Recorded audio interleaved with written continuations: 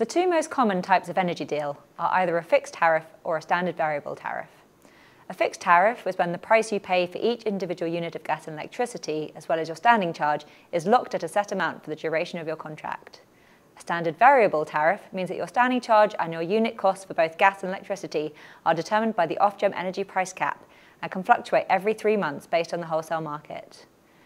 Don't forget that your energy bill is still calculated based on how much energy you actually use. The more you use, the more you'll pay, no matter what type of tariff you are on. At the moment, most UK households are on a default or standard variable tariff due to the ongoing energy crisis, which has meant there are very few fixed energy tariffs available to switch to. If you are currently on a standard variable tariff, you won't have exit fees. So if you're looking for more certainty over the cost of your energy, you can switch to a fixed tariff without paying anything extra. Visit uswitch.com to find out more.